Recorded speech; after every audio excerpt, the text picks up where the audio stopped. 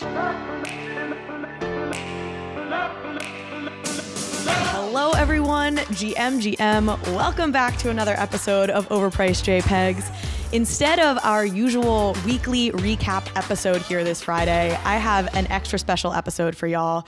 We are joined by a whole cohort of incredible thought leaders in the space of NFTs and Web3 to talk about and debate, and as I've been joking, really battle about CC0, which is arguably the most in vogue conversation happening in the NFT space right now. To help me in this conversation, I have Derek Edwards to my left, partner at Collab Currency. Did I get that right, Derek? And advisor to Proof. Can I say that? Advisor to Proof. Fantastic. Zeneca 33. If you listen to this show, you absolutely know Zeneca. He is on every other week with me. Thought leader, writer, collector, etc. Founder of Zen Academy. DCinvestor, the man with the best NFT collection around, frequent contributor to Bankless as well.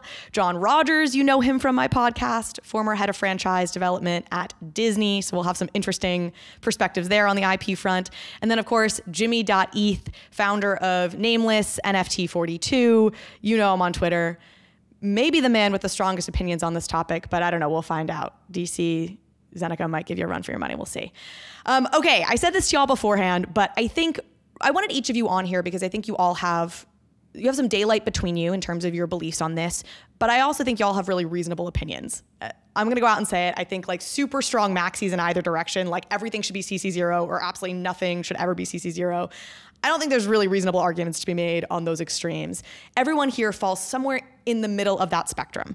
So I think this conversation is going to be about really giving people guidance and giving your perspectives on when CCZ is the best option, when non-CCZ is a better option, how people should be thinking about this if they're running their own projects, thinking about launching a project, but also let's have some like fun debate here and figure out really where the daylight between you guys lives and hash out those differences. Immutable X is the layer 2 platform for crypto gaming. Immutable offers massive scalability with up to 9,000 transactions per second and instant transaction confirmation. No more gas fees, no more waiting around for your transaction to clear. Immutable's zero knowledge rollup finally unlocks the world of crypto gaming. Immutable X is the only gas-free NFT minting platform with over 26 million NFTs minted, all with zero gas fees. With the power of Immutable, gaming developers don't also need to become smart contract developers, they just need to plug in to Immutable's API and instantly start unlocking the full potential of crypto assets inside of games. This is why world-class companies and projects have decided to deploy on Immutable X, like GameStop,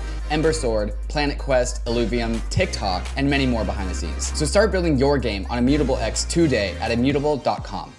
COINSHIFT is a leading treasury management and infrastructure platform for DAOs and crypto businesses who need to manage their treasury operations. Every crypto org needs to manage their treasury, and COINSHIFT offers a simple, flexible, and efficient multi-chain treasury management platform built on top of the extremely secure Gnosis Safe. With COINSHIFT, your organization can go from primitive single-chain treasuries to expressive, flexible, multi-chain features such as global user management, global contracts, proposal management, and many other features that can be shared across an entire organization. COINSHIFT layers on powerful treasury management tools on top of the proven security of Gnosis Safe, allowing users to save time and reduce operational burdens and gas costs. COINSHIFT even has data tools like account reporting across the 7 chains on which it operates. Used by industry powerhouses such as Uniswap Grants, Balancer, Consensus, and Messari, COINSHIFT is speeding up the coordination and efficiency of the organizations that use it. In DeFi, you have to keep up with the frontier, and COINSHIFT makes that easy. So sign up at coinshift.xyz/bankless. I wanted to start just to level set and see if I could get each of you to, as succinctly as possible,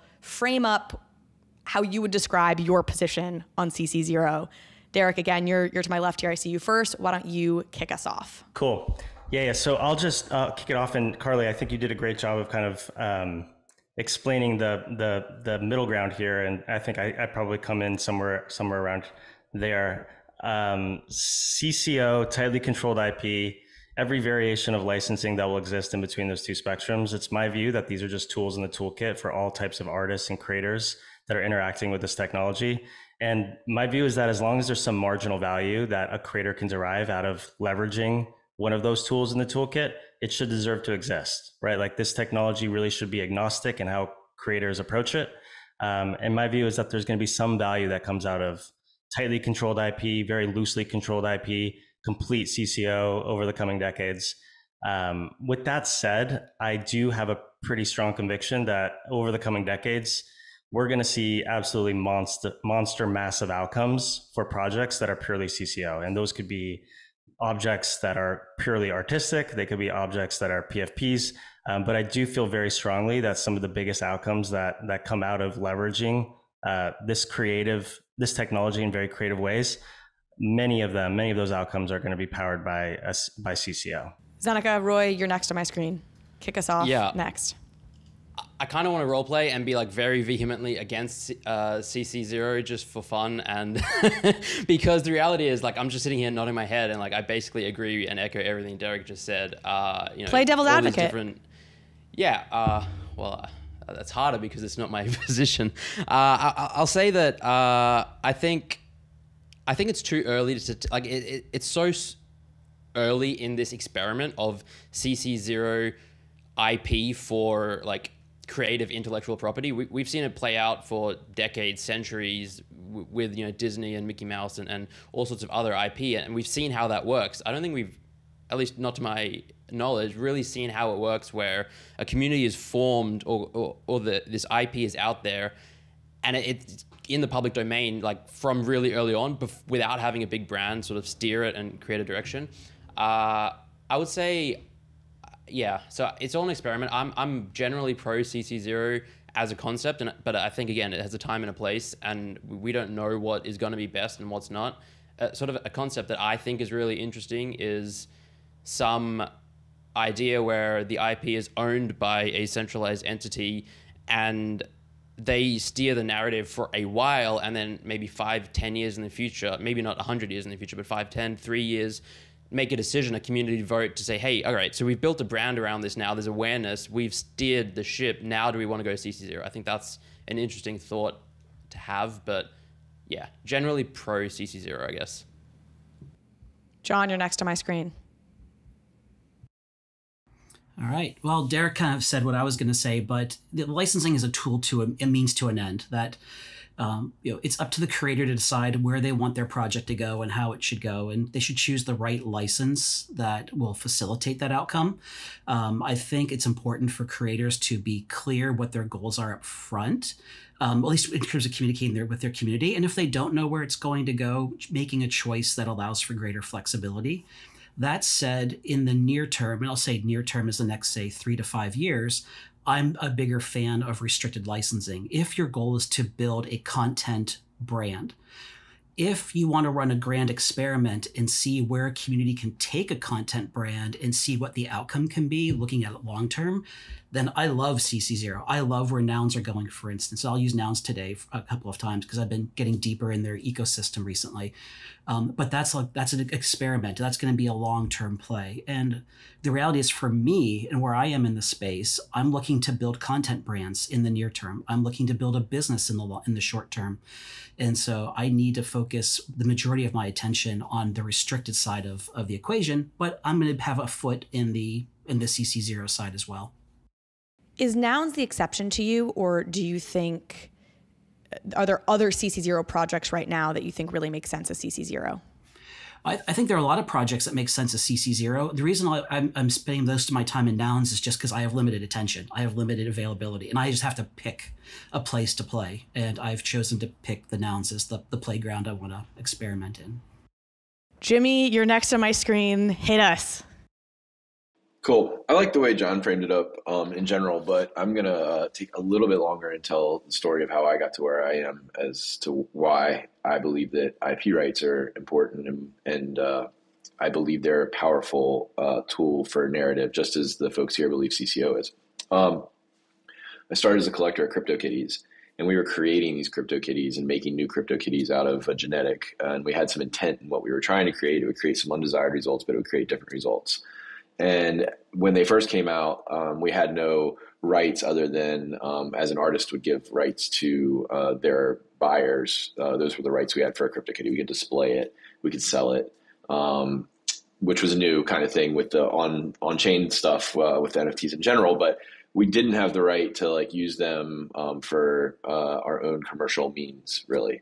And then we as a community kind of started to advocate for that. I was one of the early advocates in, February, March of 2018, trying to say, hey, we should have some ability to use these things and have commercial rights to them. So they came out with the NFT license eventually a year later. Dapper Labs did for CryptoKitties.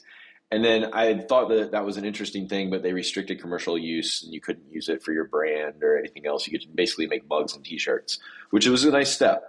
And some projects still elect to use that today. It's somewhere on the spectrum.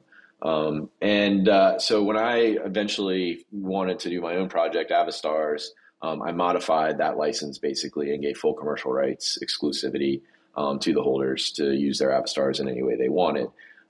So for me, this journey has been, from starting out and seeing no rights at all to getting the commercial rights and seeing the power of being able to apply existing laws and existing mechanisms of value creation. There's immense value in IP.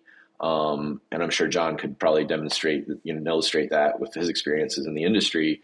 Being able to have a way to convey that to people, I believe, is powerful, and that aligns the incentive of the holder directly to the building of the brand and value creation in a way that CC0 doesn't necessarily. So I also am a fan, and the reason I brought up Avastars isn't because we did one of an early commercial license necessarily, but it's interesting because when I was designing it, I had to debate with the developer that I was designing with to get things into the project, even though it was my project. It was a very democratic process. And one of the debates I didn't win was I actually wanted to make the traits themselves a public good. CC0 wasn't a familiar term to me at the time, but I wanted to make the trait themselves a public good available for anybody to use in any way they wanted for free with a license for, I guess it would be a CC0 license, to be quite honest with you. But the original collection would be the first collection in the official collection to utilize those traits, thus providing the initial provenance and the uniqueness of that collection itself. So I didn't win that debate, unfortunately, and the traits are actually locked behind admin access, and we've looked at ways and explored ways to open that up, but it's not an easy thing, unfortunately. So I just want to say that I do see applications for this in the space, very much so. And I am excited about native projects like Nouns, but I also have limited time and funds to, invest in a thesis really. And my thesis is based around IP rights. And that's why I'm advocating strongly in the favor of those things and trying to find examples of that to highlight and illustrate for other people to be inspired. Because at the end of the day, I feel like I don't mean to pit it this way, but perhaps I'm framing it up this way a little bit. I feel like CC0 is communism and IP rights is capitalism. And, capitalists need... This is the heat we need in this debate.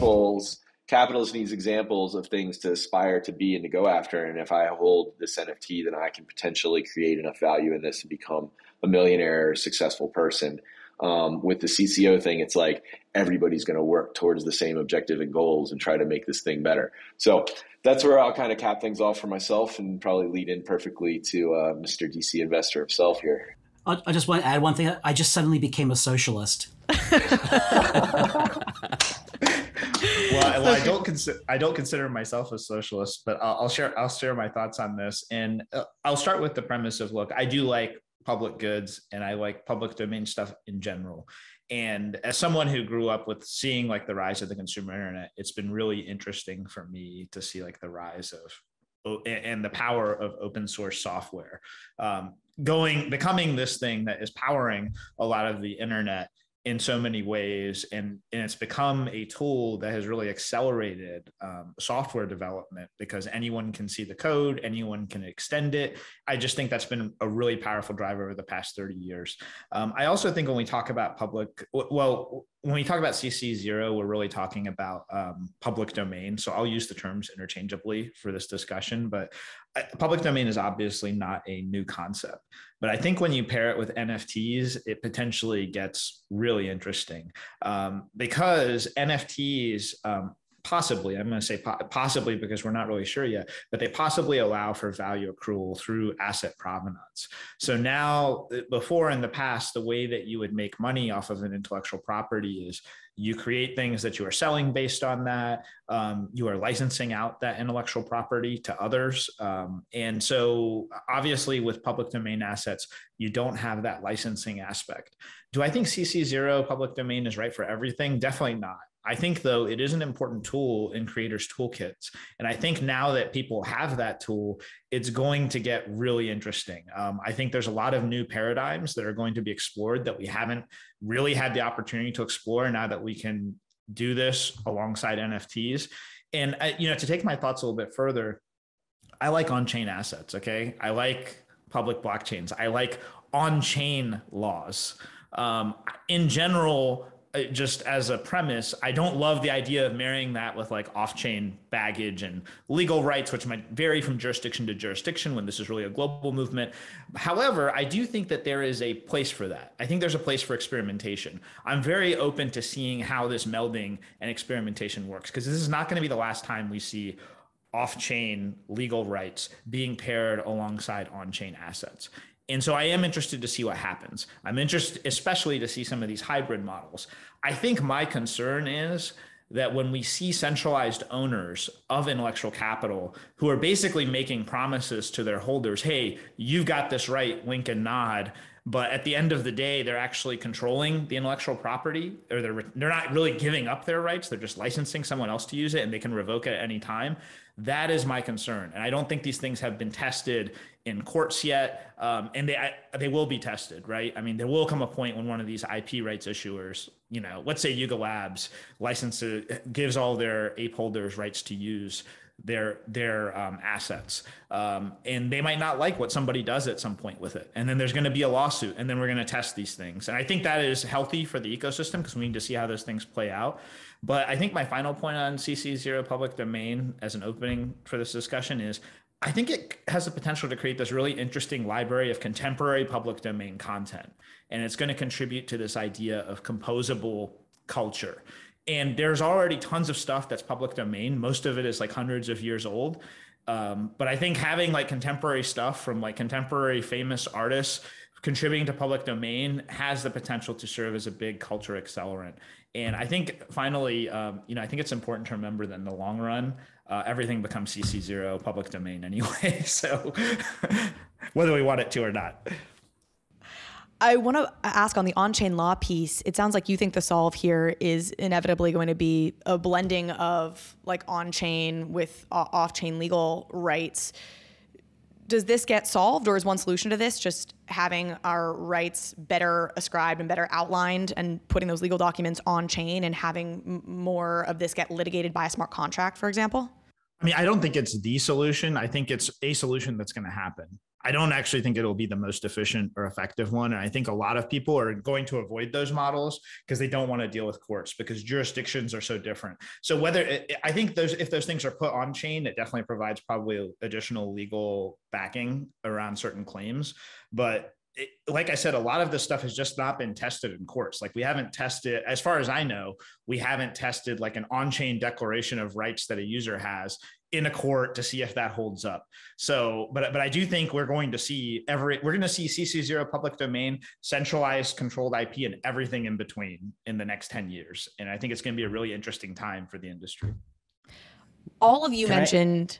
Can I add a couple of thoughts to that, Carly? Because I think it's really interesting. I totally agree. Just like there's two things I take away from DC's response that I tend to agree with. The first is when you start reintroducing jurisdiction-based law for a global technology, things get really messy. Like we have the ability to send value at the speed of the internet 24/7, jurisdiction to jurisdiction, anywhere around the world, any time of day. And then we also have, hundreds of countries' laws that apply in very jurisdictional bounds, and trying to take that global technology where all of this economic activity is getting created and trying to, let's call it like shoehorn that technology into like each jurisdiction wholesale becomes a very difficult proposition. So I definitely think we're handicapping like our ability. I think we're numbing the real power of this technology when we start to do that. And I'd love to hear from Jon and Jim on this. The second thing is actually slightly different, which is not the difficulty of reintroducing the legal layer to this technology, which I think is a big unsolved problem. The second is that I just think we're handicapping the technology net when we have the ability to prove that individuals now own these digital objects, and we have that perfect provenance. And instead of leaning into that design space to bring value back to the object owner, we're reintroducing these legal rights that don't really play well with this technology. Instead of designing products and like increasing the surface area by which value can connote to the fact that Cosimo owns the right click and save piece, or that DC owns this specific ringer, or that Roy owns this specific asset on the blockchain. I think what will end up happening from an innovation perspective is that the winning technology projects are going to lean into the fact that we now can prove provenance and ownership of these objects and start to simulate some of what the legal layer has done historically over the last 100 years in terms of like establishing provenance of partnerships, or in establishing partnership over, you know, these rights that you can codify into smart contracts. And I think that's where like the most interesting design space for innovation is going to exist, instead of trying to map this trust minimized technology to something that's very wildly inefficient. So the internet, you described the internet, by the way, earlier when you were talking about the issues to like, you know, this world changing technology that has to have all these different rules and laws and regional silos and things. And that's the internet. So that is like part of what's going on here too, even in the NFT space, is that where you operate, the just jurisdiction in which you operate, you're beholden to those laws and rules. And you see with OpenSea having to do things that Web3 purists, maxis do not want to see happen, things getting delisted, marked as stolen, DCMA takedowns. All those rules apply. If you want to do an NFT drop and you live in the United States, or your jurisdiction is in the United States, then there's specific countries that you have to restrict from being able to mint. If you want to be able to turn that Ethereum into cash, you have to be able to KYC all of that Ethereum. And in many cases, NFT projects actually can't convert that Ethereum into cash at all. And there's multiple steps in order to do that. We live in a world of laws that exist and will continue to exist. And we'll need to operate with this nuance in a international landscape. However, I totally agree that there are probably ways to simplify a lot of these things and to make it a lot easier for different jurisdictions to adopt and say this is valid. Smart contracts are valid in the legal sense and can enforce these things properly. But I also think that it's a really powerful mechanism that we can use to strengthen our rights around IP and everything else. And by virtue of going CC0, an entity is giving up their intellectual property rights to something that you would hope was building value in behind it. And it's a big bet for that entity. Let's say, for example, like Nouns has their own individuals getting, these nouns, and there is some like value incentive for them to continue to build there. But that's the only incentive they have. Like, where's Moonbirds' incentive now, right? For example, in continuing to do that. And by the way, DC, you brought up the idea that maybe we'll see like something happen where like some sort of trigger an event like occurs where people challenge some things. I mean, Moonbirds just went from giving IP rights to taking them away completely, and didn't involve the community in any sort of Web3 way. It was a very draconian Web2. We're going to do what we want and we know what's best move rather than involving the community. And the community doesn't seem to be against the idea of CC0 as much as the move that and how that was done there. But anyways, I think that really we live in a place where there are laws in different places, and no matter what we want to be the case, I am an adoption maxi. I'm not even an NFT maxi. I'm not an ETH maxi. I'm an adoption maxi. And I believe this is a new layer of the internet that we're just tacking on top that improves everything that we're doing worldwide in a lot of different ways, from currency to NFTs to property rights to leases to identity and everything else. I want to see it all happen. And as you guys know, I'm sure along with everybody else here, I love on-chain, the idea of on-chain and the way that that's provenance and it can confer rights and things like that. So that's why I'm here for this side of the NFT thing. I think we all want the same end here at the end of the day. But I don't think that the solution is to ignore these rules and regulations. I think the idea is to like find a way to make them favorable. Like, I think the bottom line is the only reason we can use Uniswap today is because we're allowed to. It's been decided that we can. not because it's decentralized all the way and everything else. We just saw Tornado Dash get sanctioned. There's a big LOL moment by a lot of the Web3 folks, but it's a really real thing. And there's implications now to using that service potentially. It opens up a lot of things that can scare the shit out of people. That's not going to get adoption in play here. So like trying to go all the way Web3 and just saying, fuck you laws, I don't think is going to get us to where I want us to go. And I don't think we all want to go. But I also think that's a kind of a different argument than CC0 and IP rights. Like I think both can be along the journey of getting us there in a great way. Just like from talking about like a adoption or a maximalization of applications of Web3 here, I think it's still going to be a middle road here. I want to riff on that for a second. Sorry, let me in, coach. So I want to take it out of the legal context for a second and talk about the distribution context. And so we still are dealing in the current world today with centralized entities for distribution. If you create a physical product based on an IP, you have to deal with Target, you have to deal with Walmart, you have to deal with Amazon. If you want to create music based on an IP, you have to deal with Universal or Sony. You're still dealing, and they're very centralized. Or if you want to create an original animation, for instance, on an IP, you're dealing with Netflix, you're dealing with Apple, you're dealing with Disney. And these are centralized entities. So we're still in this world of centralized distribution. Now there's teams like Feature who are working on decentralized distribution for content, but that solution's still a little bit on the horizon. But so in the world today, if someone wants to develop a brand that starts on the blockchain and take it to into the real world and various applications, you're dealing with centralized entities. And so we're not quite there yet. And you need to build in that space and just operate that. We accept that we're operating with laws in the EU or in Asia or in the US that are different. Is an extension to that point, Jon, that is this an anti-CC0 argument, which is that these big brands and these big centralized entities are going to be hesitant to engage with a project or a brand that is in their mind a little bit free for all and could get associated with a fringe political party they don't want associated with their brand?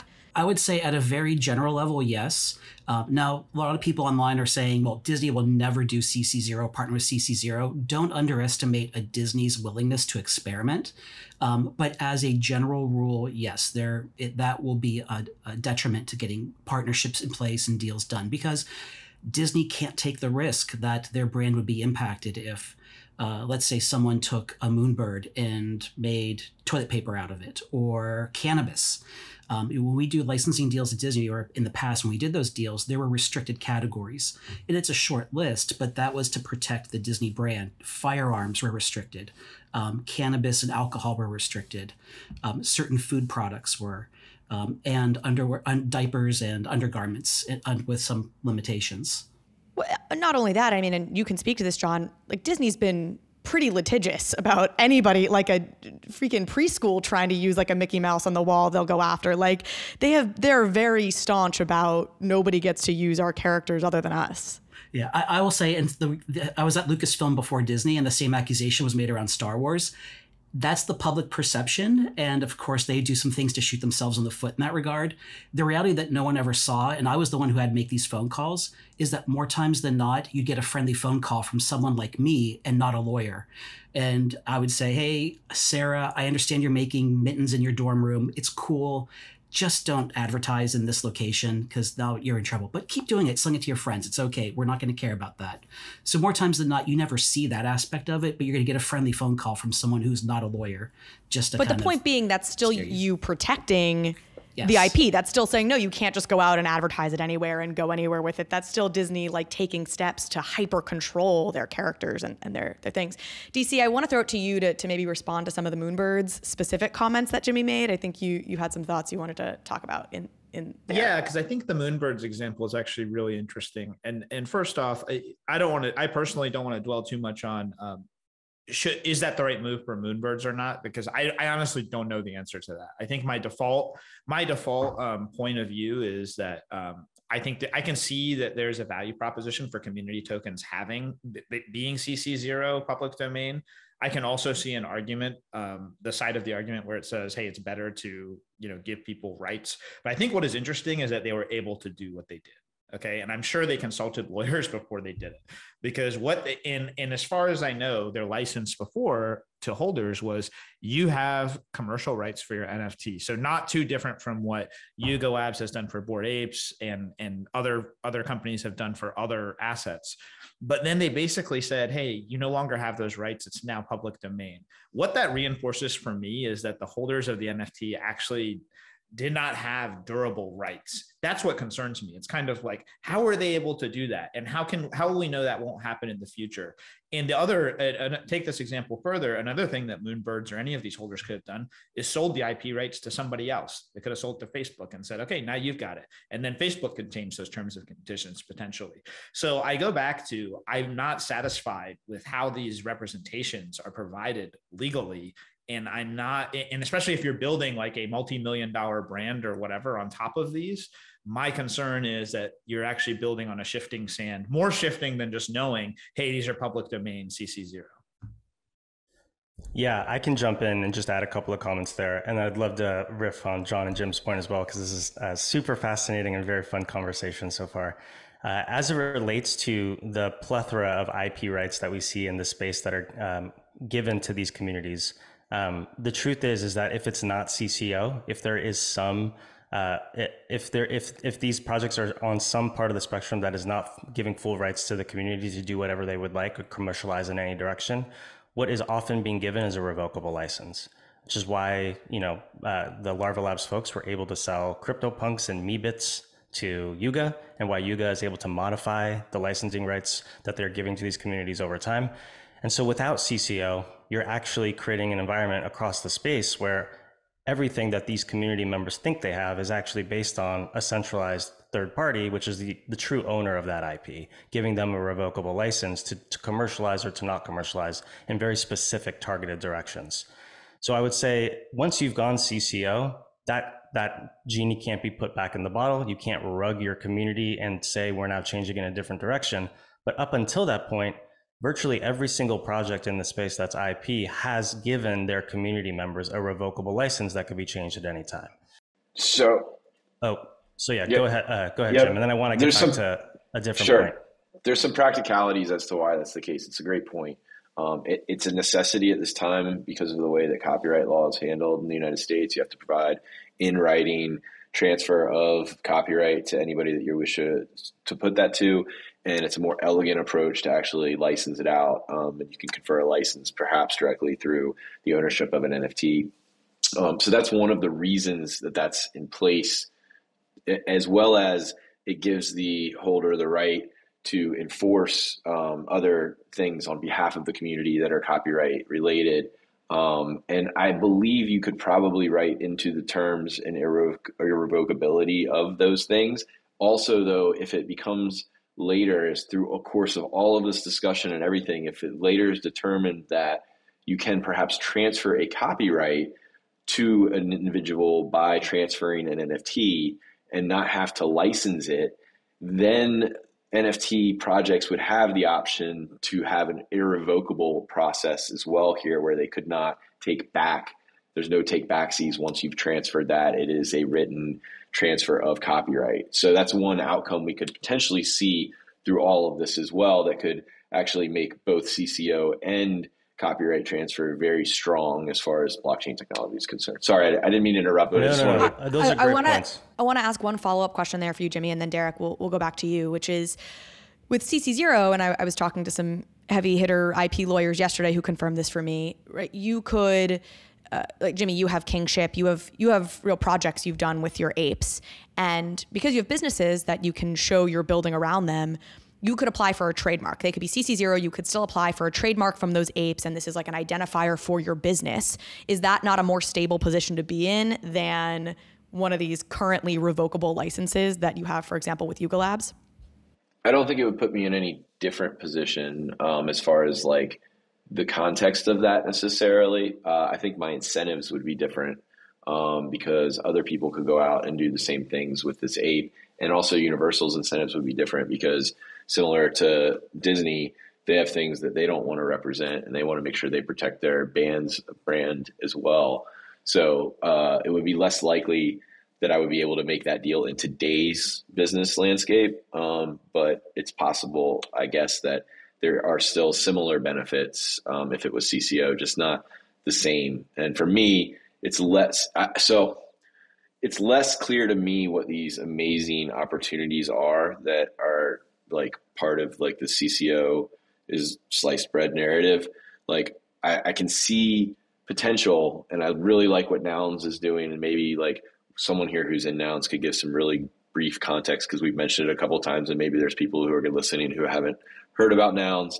But I do think a native community-based like incentive, like where the IP is out in the open to begin with, and like there's assets creation and project creation, and that's where the true potential lies for CCO. I'm not sure that like it necessarily fits with traditional like PFP projects, and with really with a lot of what the NFT projects that we see today.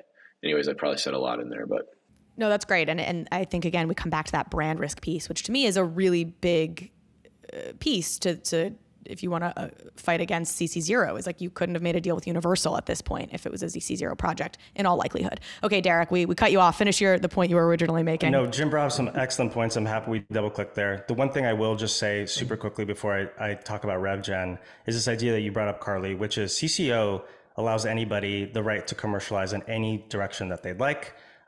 What I think people fail to recognize, and you brought up, Carly, is that those opportunities that you start to commercialize can actually enjoy the protection of the laws of the jurisdiction that you want them to.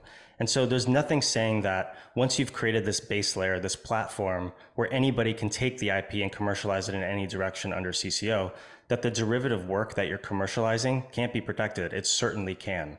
And so whether it's kingship or whether it's another opportunity that people want to use with very specific Bored Apes, or if Bored Apes was CCO, or Moonbirds or Nouns or whatever it may be, those can actually avail themselves of the protections of copyright in any jurisdiction that they want to operate within.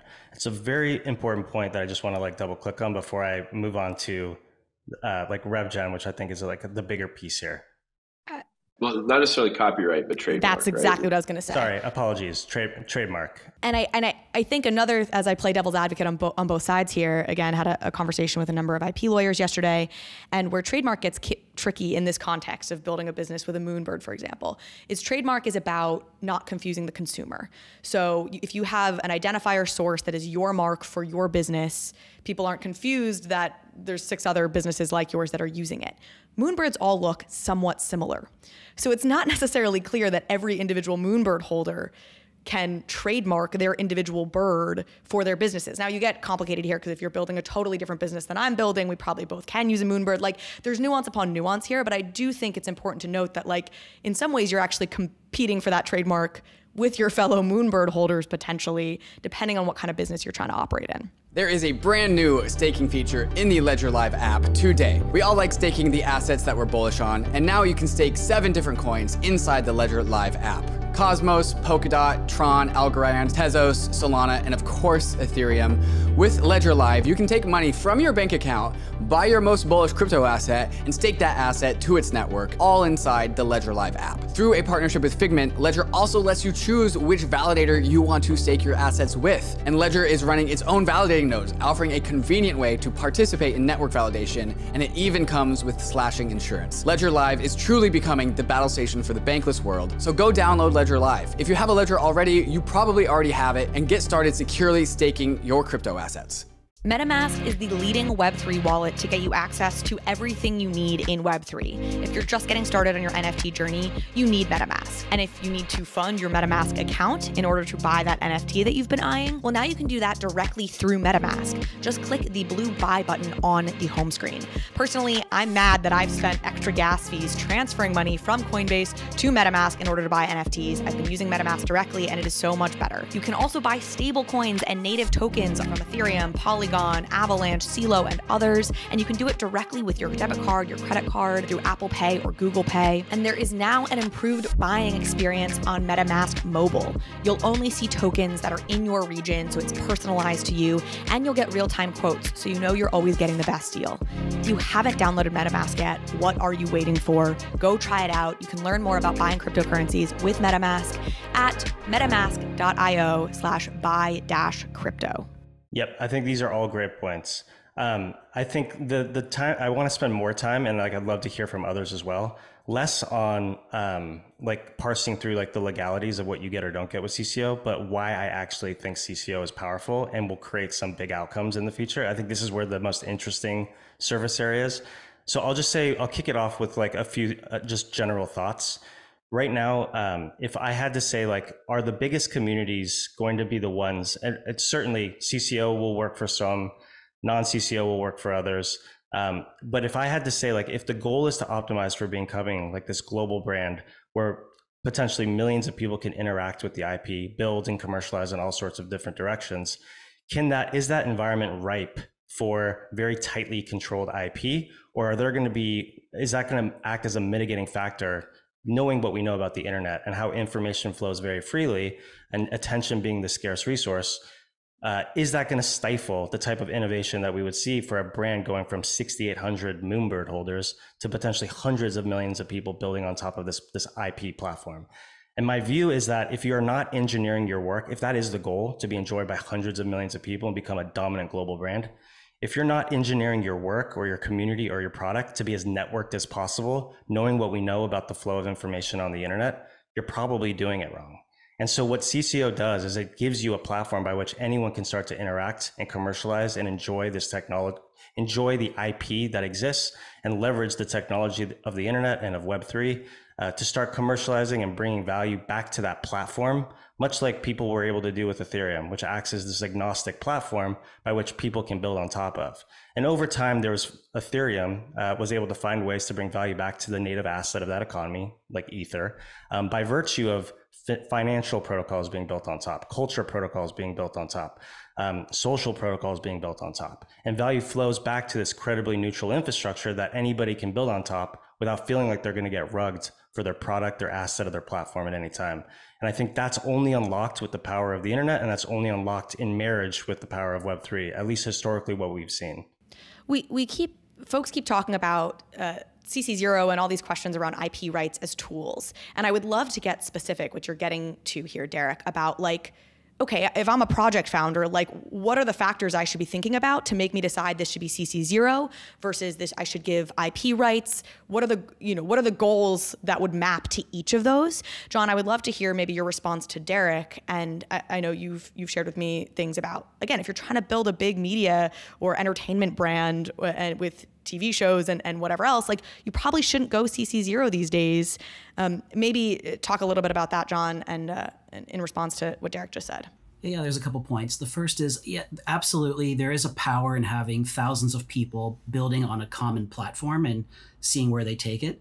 The challenge is that without a creative direction, and this is sort of kind of against the spirit of decentralization, but without some sort of creative visionary or to give the guidance of where that should go, it can spin off in a lot of different directions. And some of them most of them will eventually ultimately be positive, I think, but some of them are going to be negative and there's going to be hiccups along the way. The challenge comes back to that, what's the distribution mechanism? Because these entities just aren't going to take that risk or make that investment to work with them. And so you're almost having to build a second piece of the puzzle. And that's another long-term sort of build. Now, ultimately, long-term, I think that's going to be some amazing things are going to come from that. But short-term, trying to build a business today, it's just going to be tough. Disney has more brands collecting dust on the shelf than they can actually monetize and bring to market. And it's a challenge. You have these internal discussions of, should we bring that brand back and in what form? Or should we invest in something new?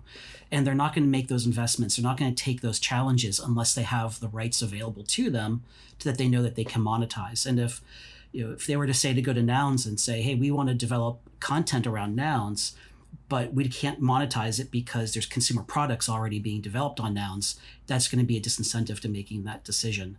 I'm going to hold up, and for the folks listening just on audio and not seeing, so I'm holding up, this is some lapel pins that was created by Big Shot Toy Works on the Nouns. These are Nouns glasses. They're beautiful lapel pins. I'm going to wear this when I sit in front of the U.S. Congress next year. And, I love these. These are amazing. I'm actually going to buy more of them. But, and so it's nice that Nouns, that someone can go and this company can go and make these. But this isn't a big business. This is a nice side hustle, I'll call it. It's the beginning of a business. But if you want to go out and make a big brand today, you have to have those rights that you can start off with big businesses and partnerships. Well, and it's not even just about the partnership angle, which we've obviously touched on here. But Jon, when you were at Lucasfilm, like Star Wars had to battle to not get Star Wars on like toilet paper. Like you actually might want to tightly control your brand for your own very valid reasons. I think Doodles is making this play. Like they don't want Doodles on cannabis and toilet paper because it actually does erode the core of what their brand is trying to be. Yeah, Star Wars toilet paper did happen. It was actually a project I inherited. It was an accident. It was part of a promotional partnership, and someone didn't look at the fine details of the contract, and so we honored the agreement. And the partner was really a really good partner about handling it, but because they understood the sensitivities. But it did happen in the one. How does that end up in the what's that fine print say that you rushing to get a deal done, and someone didn't look at the fine print? But it said you can use it in toilet paper? There was a company called Zewa out of Germany, Austria, Switzerland, and they're like the Scott Paper Company of Europe, and that happened. Fascinating. But anyhow, so that's why we have restricted categories, and I've advised projects in the space about adding restricted categories in their licenses. I would love to see a CC0 license with restricted categories. I think that'd be really interesting. Just because it was cannabis, alcohol, firearms, and so on are going to be a problem for projects when those eventually happen. It's interesting because I've seen Bored Apes actually be used in the cannabis industry already. So I wonder, in the long term, how that will erode other brands, desire to. Yeah. Moonbirds also did a cannabis They were project. CBD, Is that a guy? I think anything with commercial rights is probably safe to say is getting some sort of cannabis deal at some point in time at this point. And that goes back to this, like, what factors should you be considering? Like, if you're really trying to be a family-friendly brand because you're Doodles or you're Cool Cats, it feels like this stuff clearly shouldn't be the route you go because there will inevitably be something like this. And if you're Bored Apes and you're like Renegade and kind of like middle finger to the world anyway, this probably all just like helps your brand in a lot of ways. I'll say, like, if you're Bored Apes, alcohol partnership, cannabis probably feels right. Diapers, I think people are going to get kind of pissed if they see Bored Ape diapers. I don't know. I think the Bored Ape community feels like anything goes. Zeneca, Maybe DC, adult diapers would be okay. Yeah. Ape into your pants or something. Oh my God. Oh God. We're watching Jimmy's business mind at work. That's his next. Ape in 24/7. Fake diapers. You never have to leave your desk. Hey, if anybody's interested in doing that, hit me up. He's on Twitter. DC, your screen is a little out of focus, but I would love to have you chime in here on like moments when you think this is appropriate or not. I think the art world is clearly an exception here, where we see less CC0 in the art world. Xcopy, obviously, kind of changing that maybe. But DC, chime in on that, and then Zeneca, I want to get you in here too. Yeah, I think thinking about CC0 public domain for these community tokens versus art is an interesting, it's an interesting way to compare and contrast potential use cases. So I think just focusing on community tokens for a second, I think if you're trying to create an entertainment brand, then I think non-CC0 probably makes more sense because you want to retain those rights. You're trying to use them in different ways. I get that. I think if you're trying to create a mimetic internet community, that takes on a life of its own, then I think CC0 can make sense potentially. I mean, and we're still seeing how some of this plays out. I think the most interesting example right now is nouns. But when we think about it from the art perspective, I think if you're an artist, you really have to think about what you're trying to achieve as an artist.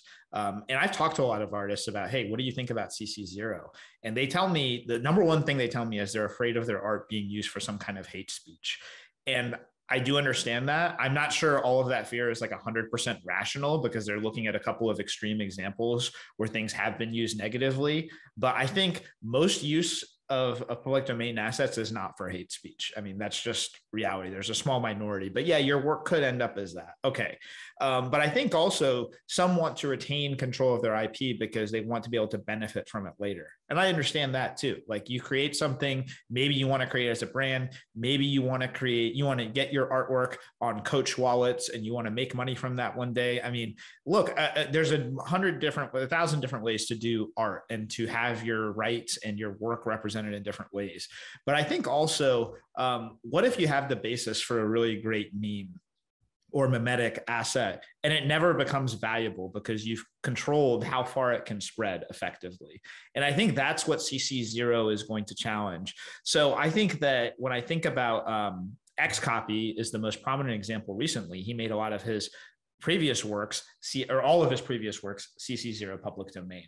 I think the long-term relevance of that is going to be very interesting to watch, because if that adds value back to Xcopy's NFTs and he's earning royalty income from that, then I think we can view that potentially as a success. Okay. And if people are making money off of his work by printing t-shirts and creating Xcopy wallets, and Coach wants to create an Xcopy wallet and he doesn't get paid from that, that might be okay. Because here's the thing, Xcopy, because of the nature of his work, he's probably not going to engage in partnerships like that himself. It's going to come across as unauthentic. It's going to come across as kind of weird. And a lot of times this stuff happens. It happens, the estate is taking the work of an artist who has passed away and is putting it on bags and wallets and lunchboxes and stuff like that. So I think that, I think that a lot of artists are not naturally going to partner with corporations. But anyway, if people start taking Xcopy's work and basically spread the meme and his art style across the entire world, it's hard for me to imagine that his NFTs are not going to become more valuable. It's hard for me to imagine that he's not going to become a more famous artist, maybe one of the most famous living artists as a result of that. So anyway, like I said, this is all an experiment in flight and progress, but those are some of the things I'm watching. Zeneca, you purchase a lot of CC0 projects. How will we know if the CC0 experiment succeeds? What are you looking for to be able to say, yes, this achieved what I thought it would? I think we won't know for many, many years, but it will be able to look back and see the proliferation of the memes. At the end of the day, it all comes down to memes. And if you understand memes and the mimetic nature of how culture spreads throughout society and the internet, I think, real alpha is looking to memes. That's what these things are at the end of the day. And, in 5 years from now, and if we see that Moonbirds is this massive, I'm using Moonbirds because of the recent decision, this massive global brand that a lot of people have built on top of, I would say that it's probably a success. And could that have happened while it was under the previous commercial license? Maybe, probably. The reality is it's very difficult to compare and contrast and say, we can't look at two timelines where Moonbirds was CC0 and wasn't. We can look at Moonbirds versus something like Bored Apes or Doodles or Cool Cats and compare and see how those play out. But in terms of success, it's just going to be really difficult to tell without looking at just basic metrics a few years from now. Is the price of your bags one of those metrics? It probably is. If these underlying, that's at the end of the day, if CCO is to succeed, I think one of the most important metrics will be whether the original assets are deemed valuable in the future. Because we're taking the value out of the IP and hoping that it accrues to the underlying assets. I want to talk about in a slightly different direction, Blitmap, because they went CC0 in August last year. This is a project by Dom Hoffman, and they launched and they weren't CC0, and then they put it to a community vote, and overwhelmingly the support was there, and then they released the IP into the public domain. And one of the examples given in the blog post about it was, imagine if you could own Excalibur's sword. Would that not have value today if you could prove? Collectors, I think, would value that, and there'd be some sort of value, whether it's more or less than owning the IP. And again, to I think it was DC's point earlier, at the end of the day, everything is going CC0 anyway after a certain amount of time. So this gets to an important question to me, which is timing of CC0. I forget who said it earlier, but the idea, I think it was you, Roy, who said maybe after 5 years it goes CC0, because it's this incentive piece that Jimmy is pointing out, which is that, I don't know the exact history of whatever Sir Lancelot and that story getting written, but it seems like the getting to own this piece of work, the incentive to create creative work is tied with ownership. And then sure, down the line, it's super valuable and somebody wants Excalibur's sword, but are you gonna get these Sir Lancelot stories? Can you get the next Shakespeare if it starts as CC0? Is the incentive there? Yeah, so a point that came up before is that if something's CC0, you don't have this centralized entity building out the IP and controlling the narrative. And I'm not convinced that they're mutually exclusive. And again, using the Blitmap example, the team there, they're building out the world, the lore. They've got the Blitverse, they've got Rivals, I think they're called. They're working and spending significant money on building out this entire ecosystem and IP, even though they don't own the IP for it. and the community also has the freedom to go off and do whatever they want. And we've seen instances of people taking Blitmap assets or incorporating them into other projects. The Blitmap logo is probably like the red and blue Foursquare logo. You know, we've seen that in Chain Runners, and we've seen that in other CC0 projects. And it's sort of like proliferating, where the community is like, all right, cool, we can use this stuff, let's go and expand it. But the team is still working and building out this like centralized narrative. So of course there's some friction where if someone goes off and creates toilet paper and diapers, then it doesn't quite make sense and be cohesive. But the team is still going, all right, so this is what, like, we have a narrative, we're going to create it, and then the community can riff off of that. And the wider community, anyone in the space, like this, again, this open source narrative, anyone can come and build on top of it, and just let's see what happens. Whereas, you know, there is a narrative, but it's also CC0. Could Star Wars have been created, John? I know you want to get in here, so I'm going to direct this question to you, and then you can say what you want. Could Star Wars have been created if, in parallel to George Lucas creating it, a community was running wild with the same characters? No chance. Never would have happened. I think for a lot of franchise type IP, you need some sort of a creative visionary, and that's what you're buying into. Now, there certainly are projects in development right now that are more community-driven storytelling, and I think there'll be some interesting projects to come out of that, and the jury's still out on how those are going to perform. But we buying into the vision of a creative person, a George Lucas, a Steven Spielberg, and I think that's great that we want to do that. I want to hear a voice and hear a story from a voice. And over time, some of those voices become a brand. Like George Lucas has a style, Steven Spielberg has a style, and that's a brand that I want to see and pay money to experience. But I'm going to go back real quick on the CC0, what Roy was saying, and about the kind of this experiment that it's still too soon. I actually think we are seeing success in CC0. It's just not the place yet where big businesses are going to be built. But the signs I'm seeing, and this is why I'm experimenting and working in the space, is that it looks good. It looks like this could turn into something. It's just not going to be this year.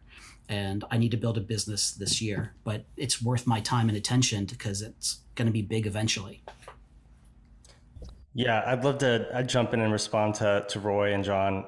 First, I'll just say that is not without drawbacks, this idea of like the centralized creative decision maker. Episodes 4, 5, and 6, the original Star Wars, were amazing. Episodes 1, 2, and 3, not as good. And so I would argue that there is, don't mean to stab you, John. I'm just merely articulating that I wish it was as black and white as this, but it isn't.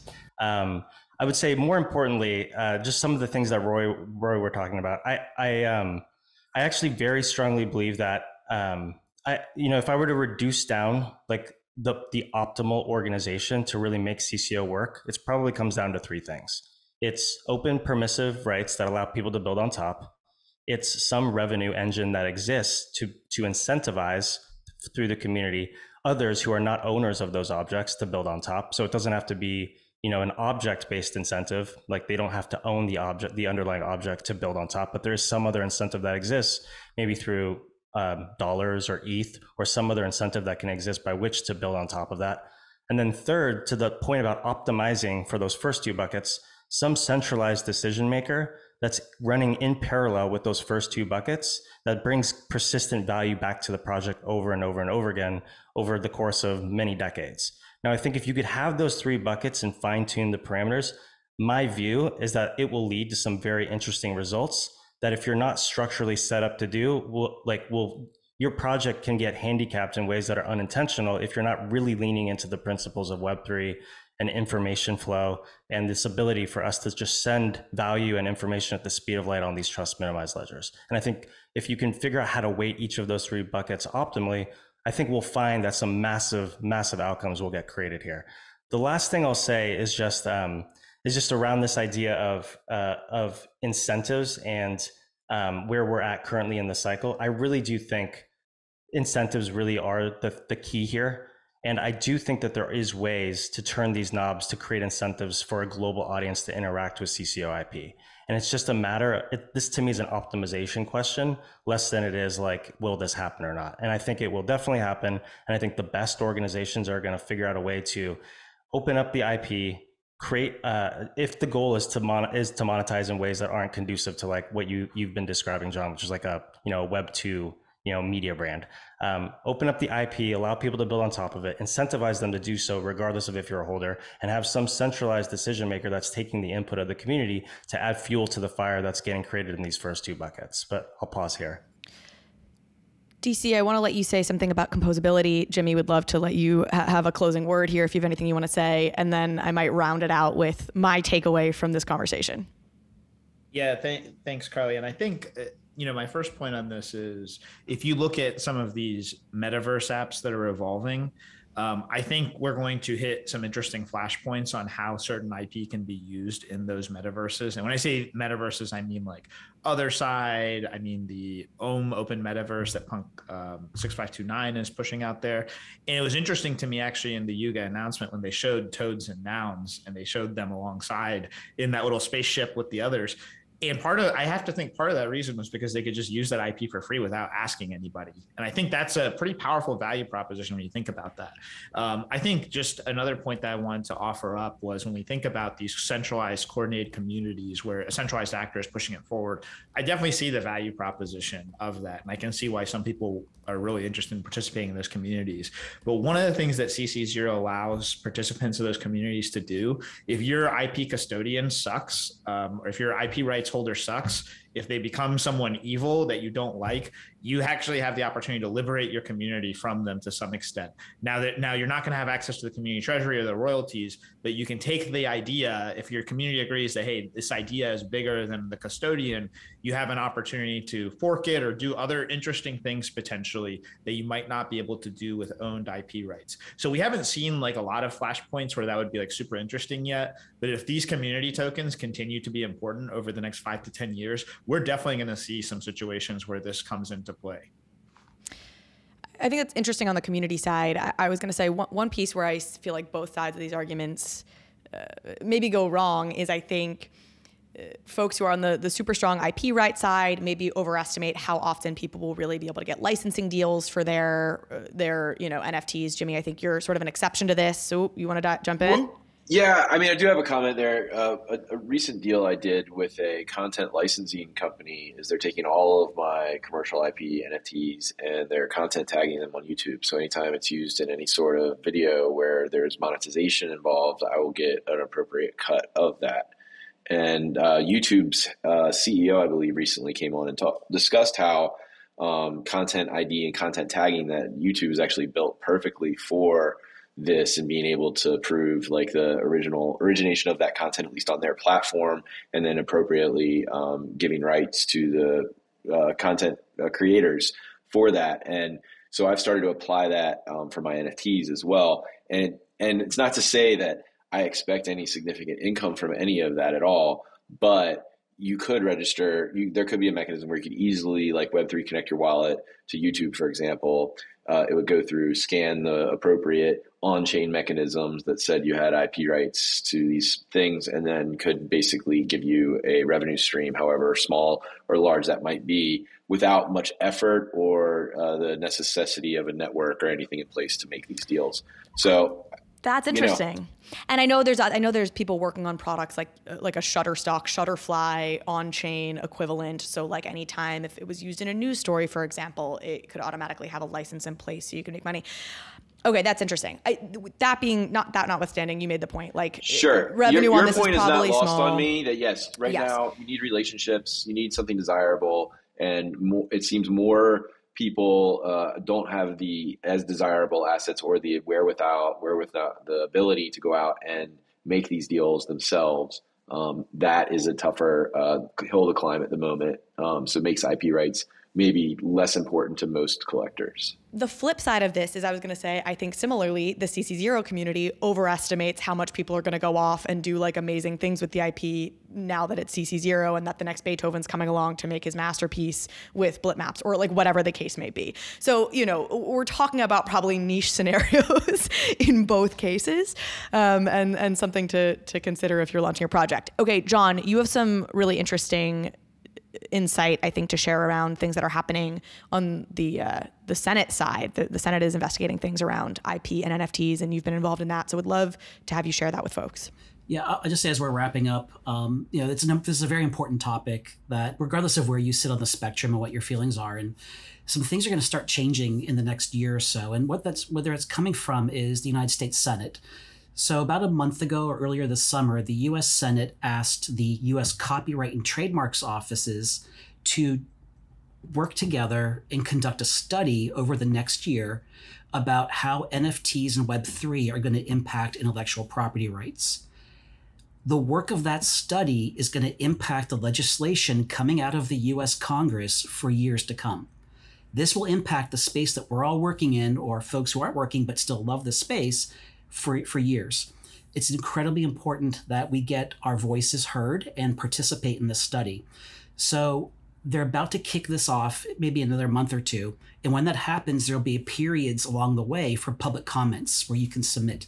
They do take those public comments seriously. And so I want to finish with is saying, we'll make sure whatever best I can, I'm sure Carly will too, to communicate, hey, there's an opportunity for public comment. Regardless of how you feel, make sure you're heard. Because if you're not heard, a bunch of people in Washington who don't even know what an NFT is are going to start writing laws that affect you. Yep. And so we need to make sure that we're participating in that. And I did have an opportunity to pre-brief the committee about a month ago as they were kicking this off. And I do know that they are really focused on consumer protection. They're feeling that consumers buying NFTs are not fully informed as to what they're buying. They're obviously worried about the rug pulls and the scams, as we all are, but they're also worried about licensing. So this topic is directly relevant to what the Senate's going to be working on. So please participate, get engaged, and let's be heard. Love it. Okay, I was going to close this out, and then if somebody has one final thought, they can chime in too. I want to say one quick thing. Hit us, Roy. First of all, John, I think that's amazing that you're talking with them, and absolutely we should all get behind. Have our voices heard, and I think that's a really important thing. And in terms of like protecting the public, one of the dangers for CC0 that I've sort of seen and been thinking about is as it becomes like this narrative, everyone's talking about it, there's like buzz around it and hype around it.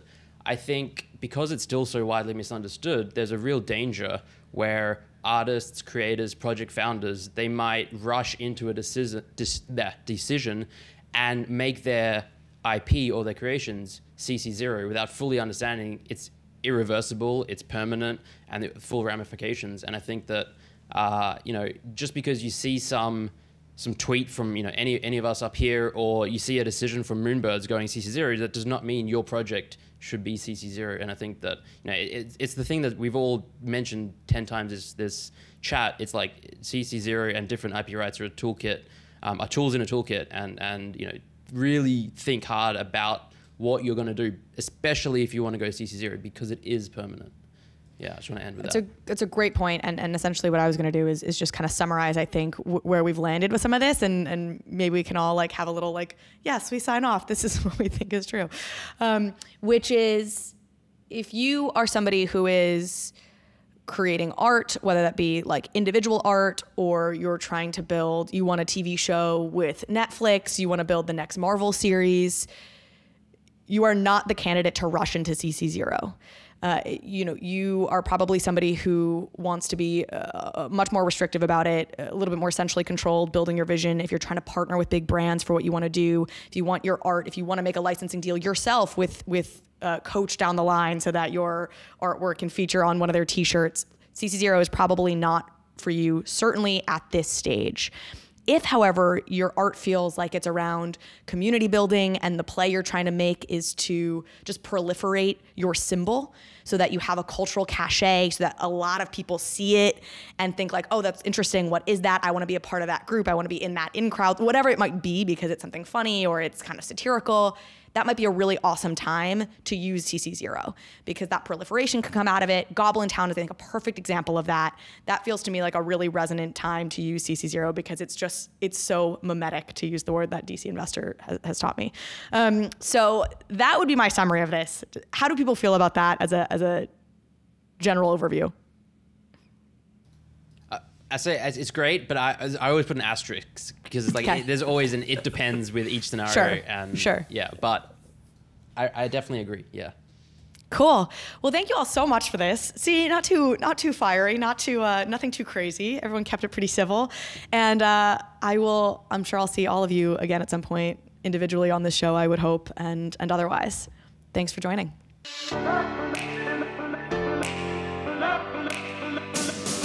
Thank you so much for watching this episode of Overpriced JPEGs.